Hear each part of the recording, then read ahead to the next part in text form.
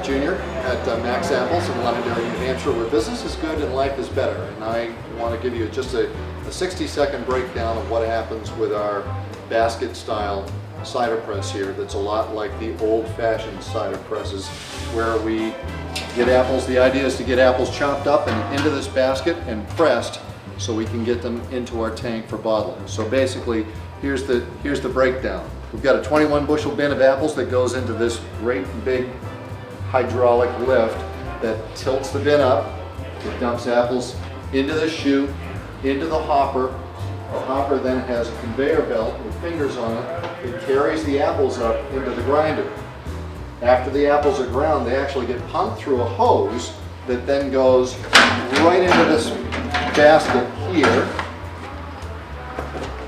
So we're running the apples into the basket. Once it's full, we just slide it forward, hit our hydraulics, press the juice, it runs out the tray into a food grade tub. It gets dumped or pumped into our food grade tank and bottled, and it heads out to the store.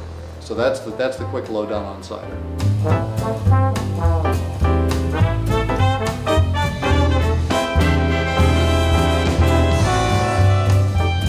Hello, this is Michael Fairbrother, and I'm the owner of Moonlight Meadery.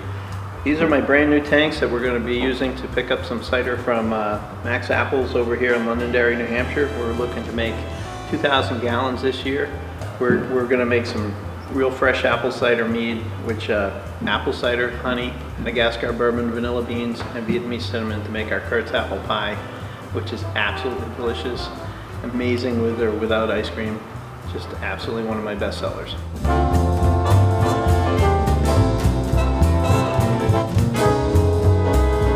Business is good, life is better, and we're having a great time here at Moonlight Meadery and growing like crazy.